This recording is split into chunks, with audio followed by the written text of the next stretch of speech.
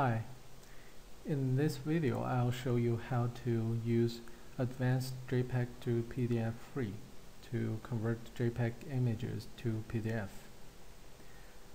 This is a very powerful program. You can directly import the JPEG images, or you can scan a paper document into images to import. Now let's import images. Click import and select the images.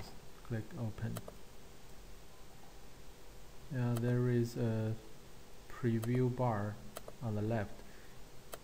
You can click the listed images to preview them, and it allows you to select an image and drag it to change the order.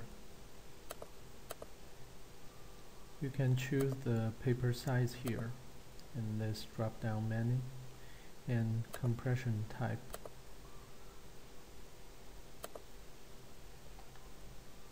You can also rotate the image or select a part of the image to crop or copy them to the clipboard. The undo and redo are supported. To convert these images into PDF, click Save PDF and select an output folder and click OK. Now you can see the program. It is very fast to finish the conversion job.